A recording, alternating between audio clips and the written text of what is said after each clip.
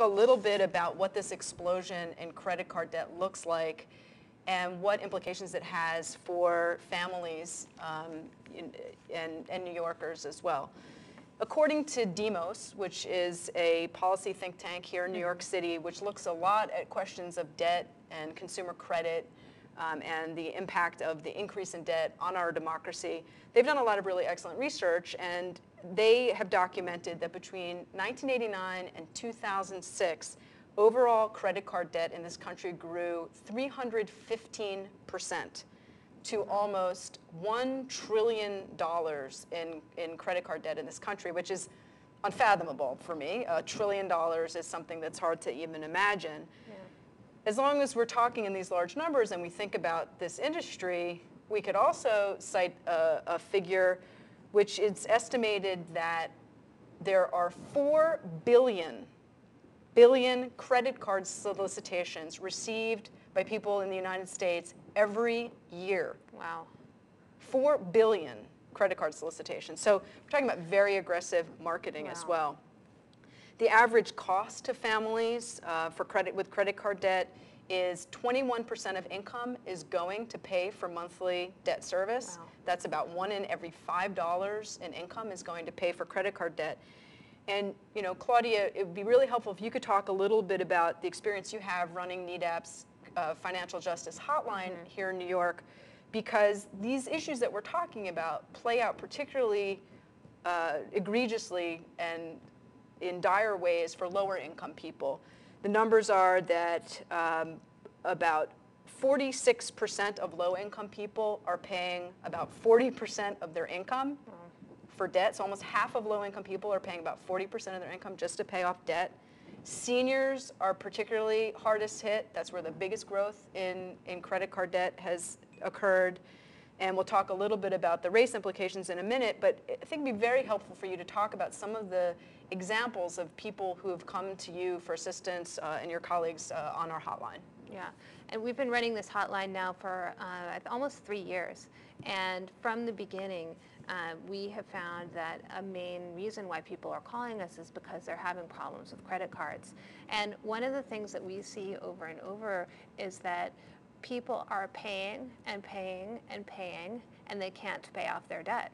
And no matter how long it goes, they never get ahead. So for example, I have a client right now who's a senior, and he is being pursued by several credit cards for some debts, but he's really paid his debts.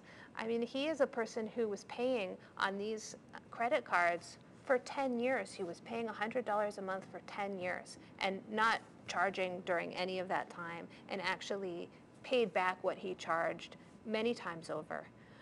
But somehow his balance never went down, even though he was making these payments. So basically, interest was accruing. Each payment went to pay off the accrued interest and never really chipped away at the underlying balance. But he was paying, for 10 years, I mean, a really long time. And finally, he got to the point where he just couldn't do it anymore. He needed to pay his rent. So he had to stop. And as soon as he stopped making his payments, they were on him, with the collection calls and the lawsuits, trying to get him to pay back, even more of that interest. And that's not an unusual story. That is the kind of story that we hear repeated. And is this because of high interest rates, because of high fees, the combination? What causes this scenario that you've seen so many times where people are paying off so much more in interest than they actually owed originally? Well, high interest rates and fees have a lot to do with it. And another thing that comes into play is people's desire to pay off their debts, even if they don't have a lot of money.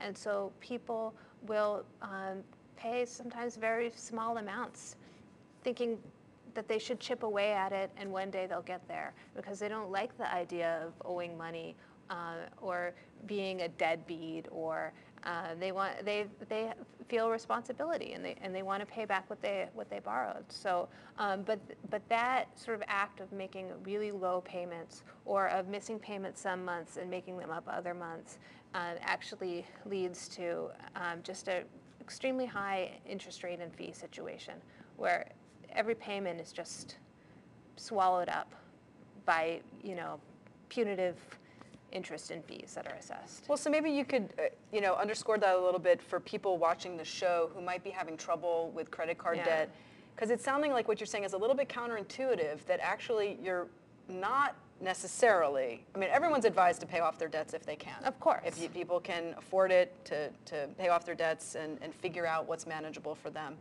But you're suggesting that if people have credit card debt and they're trying really hard to pay it off by sending in small amounts of money every month or maybe every other month or whenever they can, that might not actually be in their interest? Can you just explain that a little bit? No pun on the interest? Yeah, I mean, but that's exactly it.